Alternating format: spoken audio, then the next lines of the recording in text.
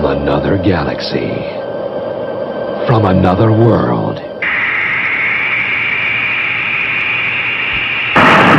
comes the embodiment of fear. What the hell was that? NightBeast, terror from beyond.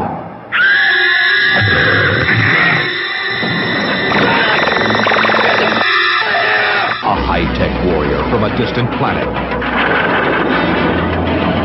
A killing machine with a taste for human flesh. A community abandoned in a code of silence. Wicker never even called us state. They don't even know we have a bad situation here.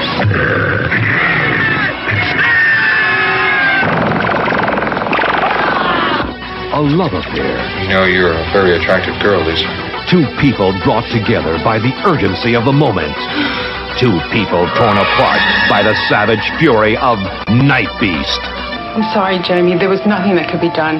The most vicious creature to ever span the intergalactic void has come to pay its respects.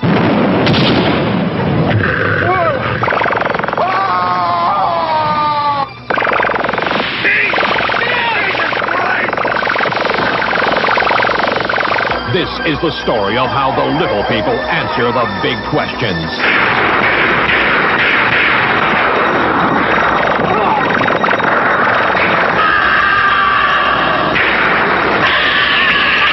See the movie that will change the face of modern science fiction cinema.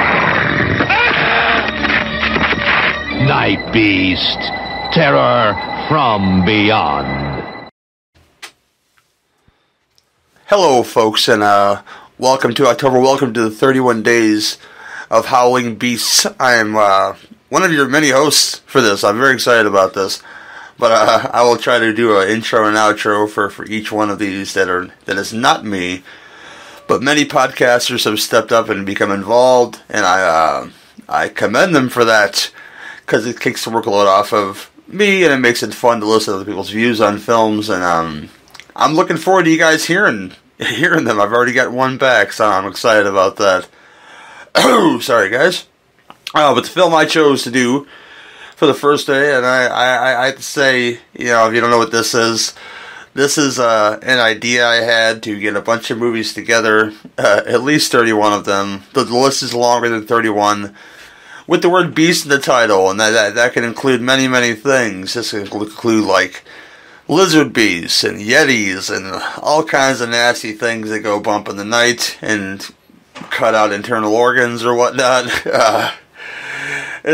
Possibly have ray guns and disco suits. I'm getting into the film of the first day here, being NightBeast from 1982, directed by Don Dohler. If you don't know who that is, he is one of the key independent filmmakers of Baltimore.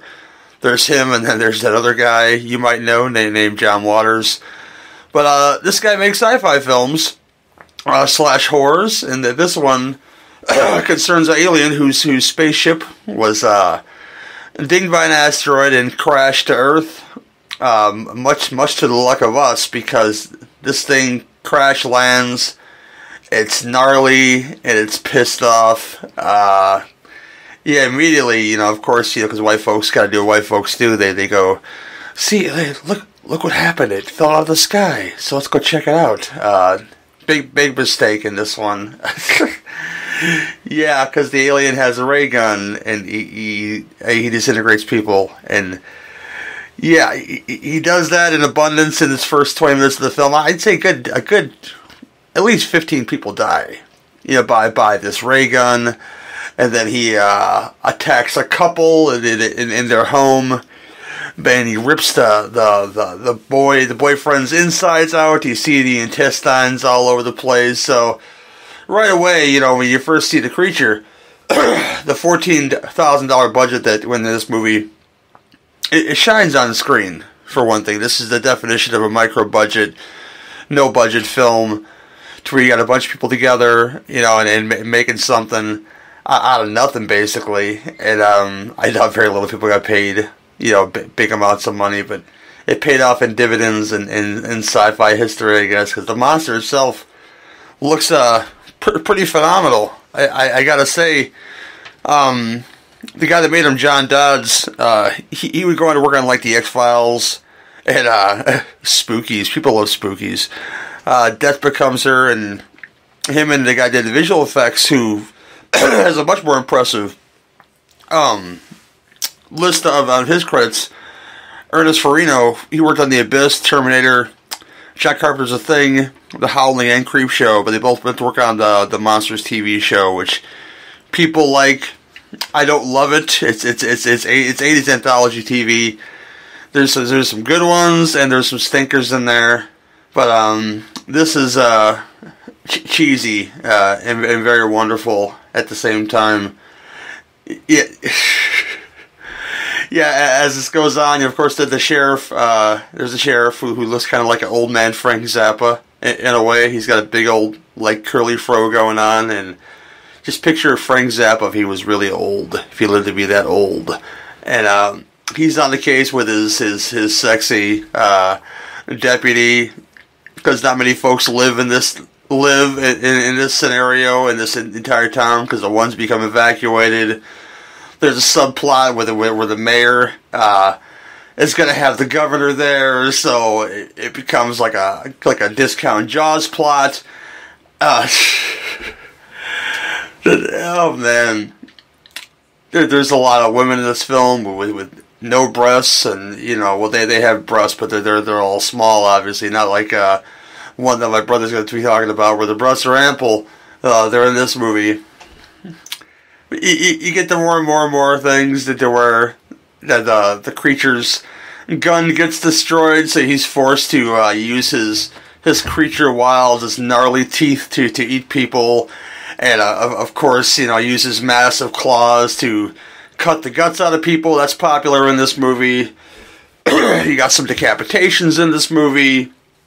This I first saw was a trauma disc. But you can get this on fine Corinthian leather Vinegar Syndrome disc now, and that's not a bad decision, because you got to support people like Don Dohler, who unfortunately passed away in 2006. Independent guys who go out there and make their nut on these little fucking movies and just entertain us all. And quick note to say, this was one of the first jobs of one J.J. Abrams, who worked on the music for this, because he was a fan of Don Dohler, who made a magazine called Cinemagic, which is one of the first magazines. It only had about 12 issues. I think it was 12 or 11 issues. But it taught you step-by-step instructions about how to do special effects. I mean, they had that stuff in, like, Famous Monsters and Fangoria and stuff like that, but this literally gave you like step-by-step instructions if you wanted to be a filmmaker and go out there and do your own thing. And then he would later go on to write books about the subject, about makeup effects and stop-motion animation. There's 2 separate books you can go. I'm not sure if they're in print right now. You gotta go look for those, though, maybe if you're an up-and-coming filmmaker. And then later on, if you are so inclined, like Kaufman made Make Your Own Damn Movie, which is a series of DVDs, I think it is. I think it's DVDs, where it literally gives you the ins and outs of making your own independent movie, right down to the Caro syrup and, disgustingness. And all these are worth checking out. Like I said, this is available in those formats in the U.S. I'm not sure about. Overseas, I'm sure we got some overseas people that are listening to this, and bless you for that. But look for NightBeast, because it's a fun sci-fi romp. It's bloody. It did amazing things with its budget. And I'm going to leave that alone for this one. But tomorrow, people, you'll hear me talk about a film that I had no expectations in saying, hey, this might be a good thing. But you know what? It had Beast in the title. It's from 2020. The plot synopsis sounded interesting. It's called Beast Mode. And it has nothing to do with the football player Marshawn Lynch. It's just called Beast Mode. It's one of those movies that stars C. Thomas Howell and a couple other faces you may know. But let the Hollywood douchebaggery begin. This has been NightBeast from 1982. Look for it. Love it. Don't make fun of it, people. It's fun. The creature's kind of cute. Did I mention that he's kind of cute, people? But yeah, man, go on, put your disco suit on, and go enjoy this picture. And we'll see you all tomorrow with day 2 of 31 days of Howling Beasts.